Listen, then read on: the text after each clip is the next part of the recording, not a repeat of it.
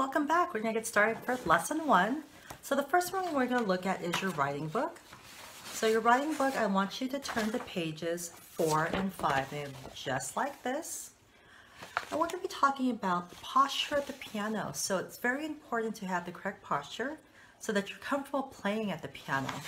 So on this page, we're going to circle the picture that goes with the words. So let's go ahead and take a look at the first set of pictures.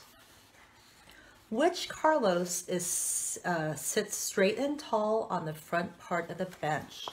So who's sitting straight and tall facing the piano and the bench? So circle the one that matches what the words say.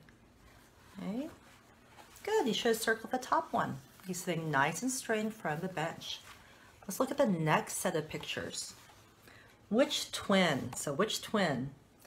With arms straight, your knuckles should touch the fall board. Okay, and adjust as you need to. So the fall board on the real piano is where your music sits, or right in front of your music. So you want to be not too close, but you don't want to be too far where you can't touch your fall board. So which picture should we circle? Good, we want to circle this one. You can see her arms are out and they're touching. She's sitting nice and straight. Remember, you can always adjust your bench, especially if you have an adjustable bench height or adjustable music stand. Okay, good. Let's go ahead and take a look at the next page. Okay, which Dallas has the hands in your lap and the back is nice and straight? So we want a straight back so we have good posture. So which one would you circle? Hands are in the lap and sitting nice and straight. Good, we should have circled this Carlos. Okay, and now the last one is Katie. It says to balance a small stuffed animal on your head. So can you count to 10 and keeping a great posture? So that's a good way to make sure you're staying nice and tall. The closest I have is a beanbag right now. So you can try that out, okay? So this one, she's falling asleep. So try this out. Grab a stuffed animal. In fact, actually I have something I can use. Not quite a stuffed animal, but it's an action figure. Now, if I'm sitting straight and tall, he is not going to fall off. If I'm slouched down and going to fall asleep, falls off. So go ahead and try that. So you want nice posture. Grab that stuffed animal, put it on your head, and sit nice and tall. Good, so you want to make sure that you circle this one. All right, now we get to listen to one of the CD songs. So we're going to be going into your lesson book, and we're going to be on page 5. So there's a spot here where you can put your picture, if you have a picture that you'd like to put. For this song that goes with the CD, it's also on the online on the MP3.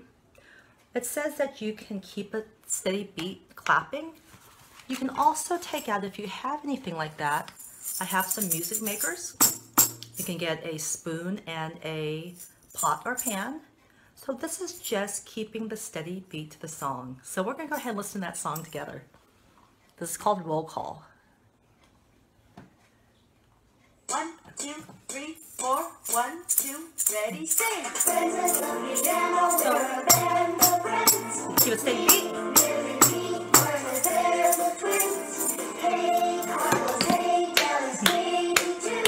Yeah.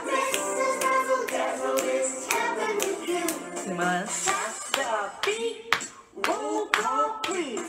Up shoulders. 1, 2, 3, 4, 5, 6, 7, 8. Head. 1, 2, 3, 4, 5, 6, 7, 8. 1, 2, 3, Do the clapping.